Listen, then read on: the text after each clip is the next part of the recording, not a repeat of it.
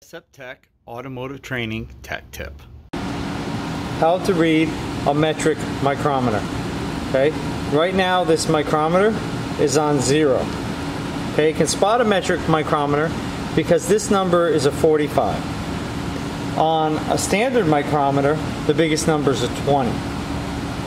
So if we take this micrometer and we turn it one line, that's 100th of a millimeter.